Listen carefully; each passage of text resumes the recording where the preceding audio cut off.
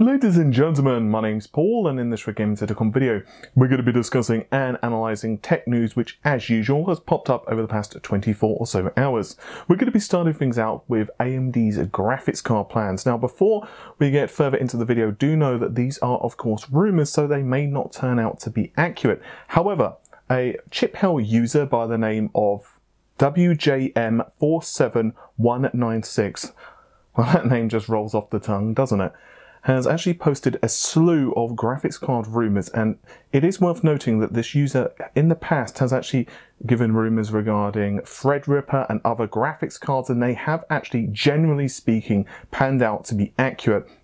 But of course, I do want to give that disclaimer already. So there are a couple of rumours that we have. The first is that we're going to be seeing Polaris 20. Currently, AMD have two sets of graphics cards for desktop. They've got the Polaris lineup, and of course they've got Vega. But if you look at the performance difference and the price difference between, let's say, the 580 and even the Vega 56, there is quite the discrepancy there. So what's AMD going to do? Now, we'll get into their plans of the future GPUs in a moment, but when I talk about yet another version of Polaris, it'll make sense.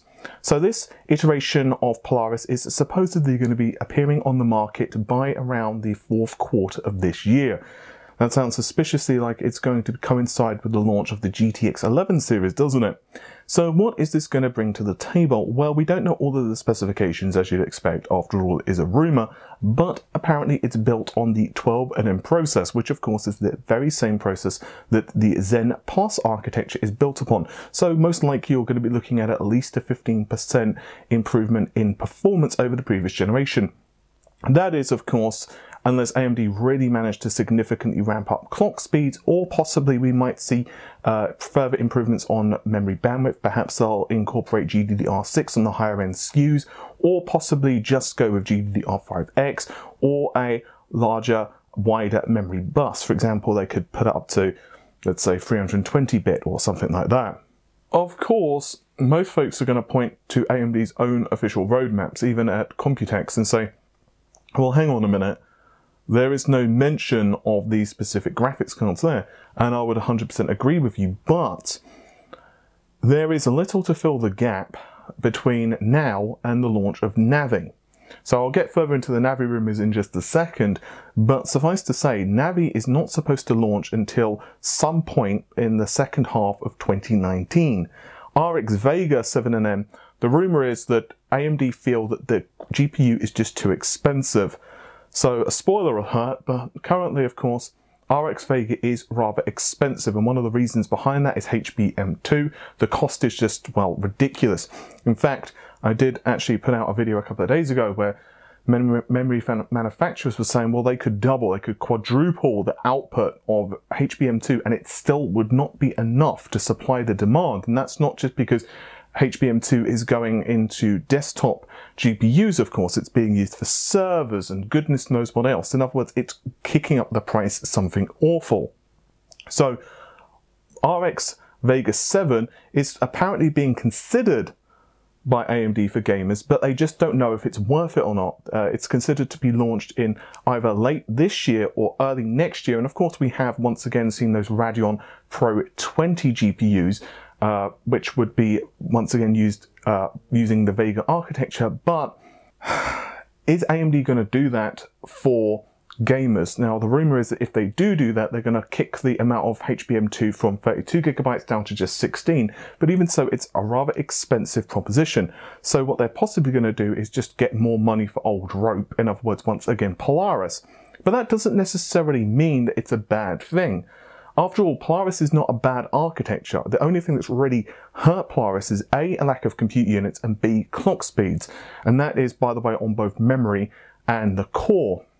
I've been saying for a long time now, regular viewers will probably sing with me, that one of the things that's just baffled me is the absence of a, let's say, a 44 compute unit Polaris GPU. So we don't necessarily need to have a 36 CU 590 or 680 or whatever the heck it's going to end up being called. Instead, AMD may choose, they may opt to increase the number of compute units, they may increase the memory bandwidth, and therefore Yes, it is technically the Polaris architecture, but there could be a few other tweaks here and there. It might be a bit of a refresh. And honestly, I'd be absolutely okay with that if they managed to get that extra level of performance. So what about Navi? Well, there are a couple of different rumours concerning Navi. The first is that the low power, low performance Navi parts may arrive at the end of this year or the beginning of next year.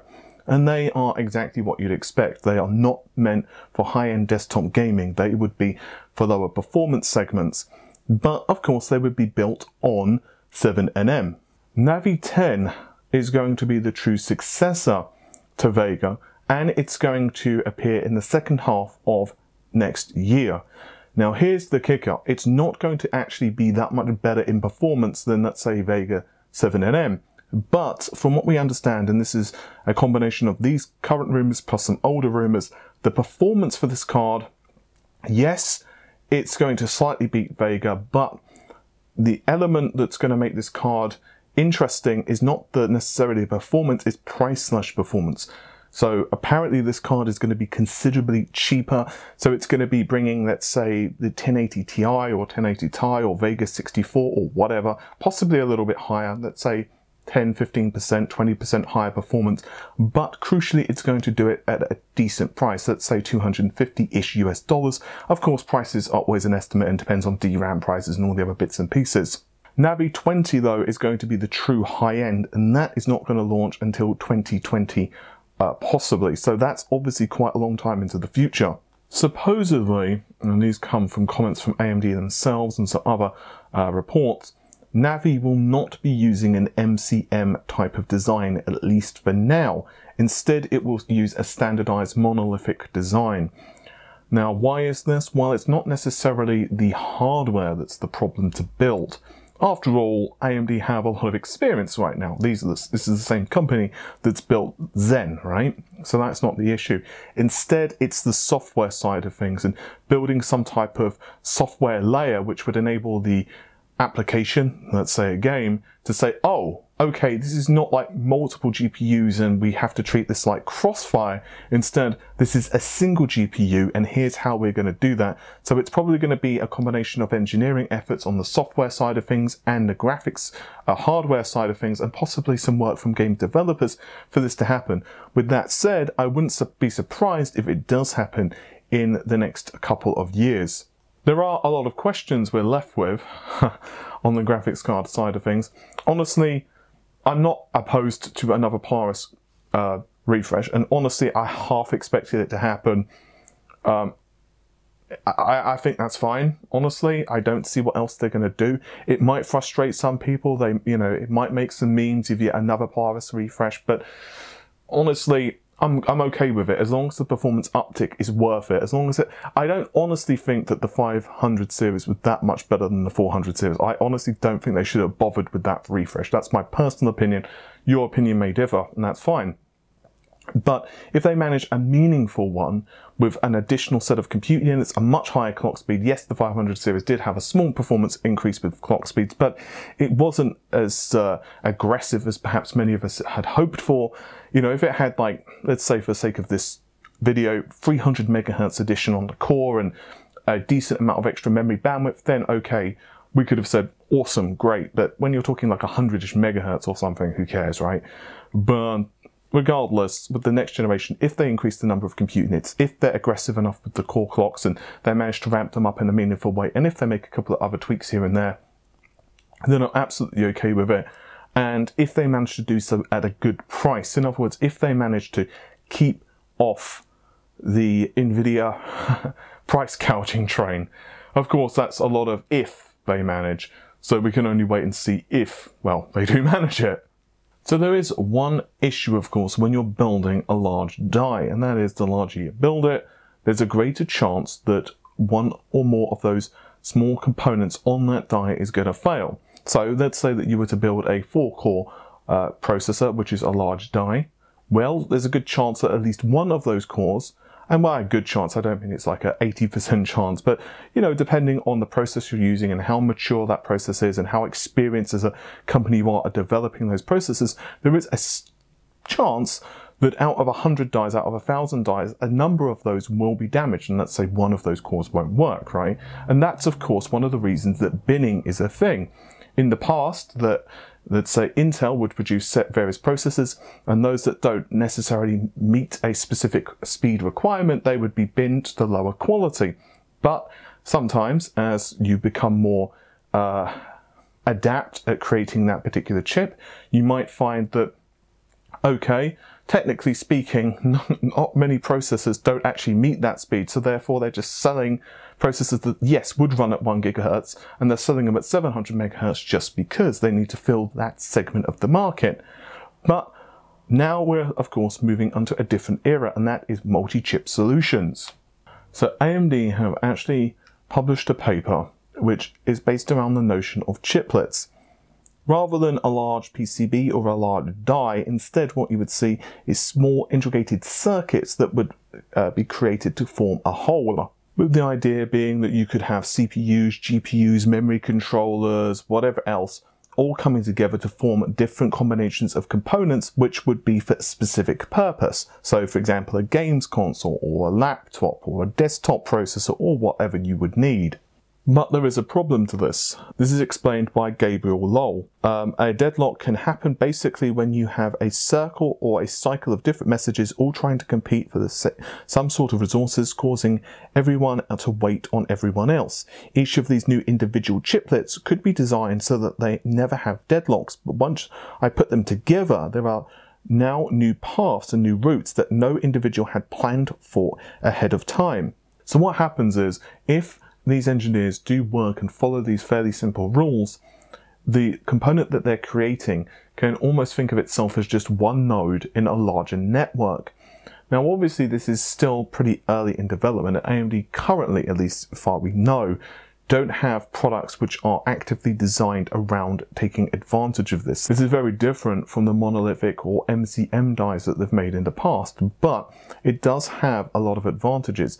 Eventually we're going to get to the point where this will become integral to creating hardware, or at least techniques like it. I really like these advancements in technology, and sometimes they do turn out to be more proof of concepts that, rather than something that's going to necessarily benefit us right now. It could be a variant of that technology benefits us in the future. And most likely, of course, we might not need these on consumer level parts, at least for some time. But for servers and high performance computing devices, I can imagine that they're probably going to necessitate this type of engineering much sooner.